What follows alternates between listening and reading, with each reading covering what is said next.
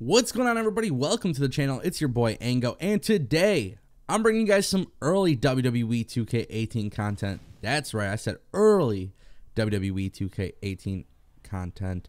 And I gotta give a huge shout out to WWE Games, because without them I would not have an early copy. They hooked it up early this year.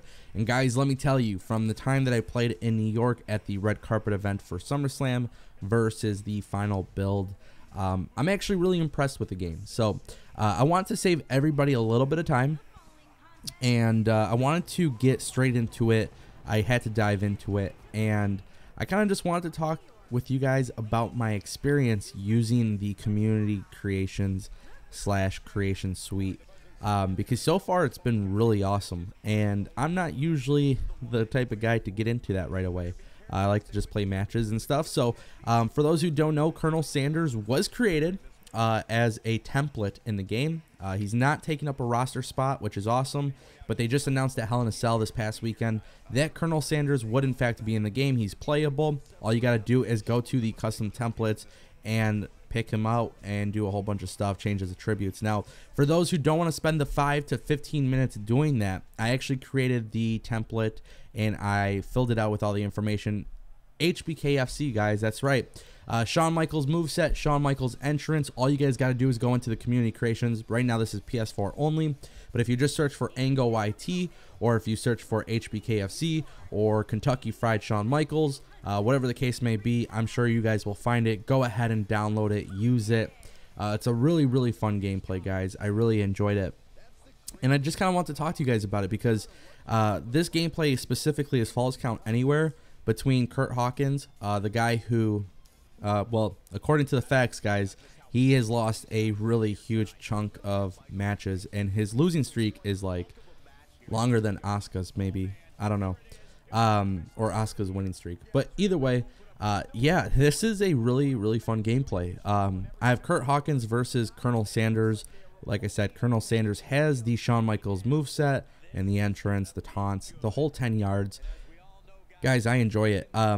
Basically, when it comes down to this specific gameplay, I try to use a little bit of the environment, go into the crowd. That's why I specifically did Falls Count Anywhere.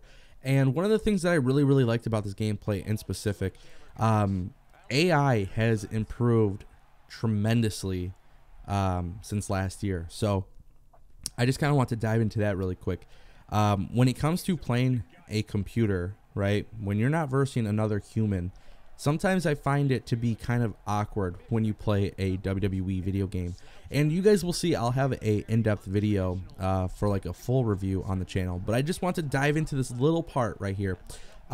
With that being said, AI is incredibly smarter this year than it was last year. I don't know what it is. There's certain things, obviously, when you're using the targeting system. So, for instance, you guys will see I use a steel chair against the ref.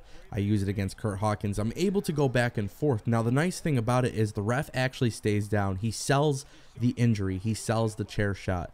And when you look at Kurt Hawkins, eventually he'll get back up. And throughout this gameplay, you'll see that his movements and, you know, his awareness throughout the match is a lot better. And the reason why that's so important, guys, is because WWE 2K18 is a really good simulation game. If you're looking for an arcadic game, it may be a different opinion, but if you're looking at something that has a realistic simulation approach, that's exactly what WWE 2K18 is delivering here. So obviously Colonel Sanders is using a moveset and taunt system and everything like that, that is from a template or from another superstar. Kurt Hawkins is the actual superstar in the game, and you can see just throughout the gameplay here, there's just so much that he does, and I think that's just a really awesome thing to mention. You know, typically what happens, you can play AI, and there's just certain situations where they don't pin after a finisher, or, you know, they hit a signature move, and just there's like weird things happening, and I don't get that vibe one bit.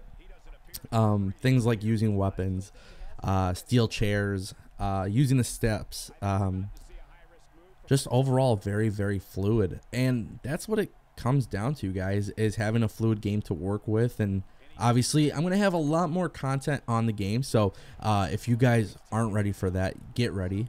But yeah, I mean, I want to know what you guys think. This is 2K18. By the way, the breakout system, I honestly couldn't remember from the time of this year versus last year. So, you know, I don't want to be misquoted, but the breakout system is awesome. I maybe I just forgot how great it was, but I use it towards the end of this match. So, you know, overall the game looks really good, guys, and Colonel Sanders is in the game. I really want you guys to see some of the highlights from this, and hopefully you guys enjoy. If you guys have any questions, you know, just let us know. Obviously bringing more content and stuff like that is a huge priority here, so you guys could expect more WWE 2K18 early content. If you guys have any questions, leave a comment down below. Follow me on Twitter at Tango with Tango. As always, click like, subscribe. Later.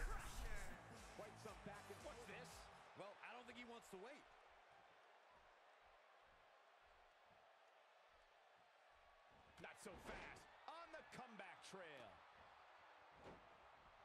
He leaves no doubt right there. Ain't no stopping him now. He might just be out, guys. I agree. He hasn't moved one bit. One of the most effective stretches you will ever see. This one is over.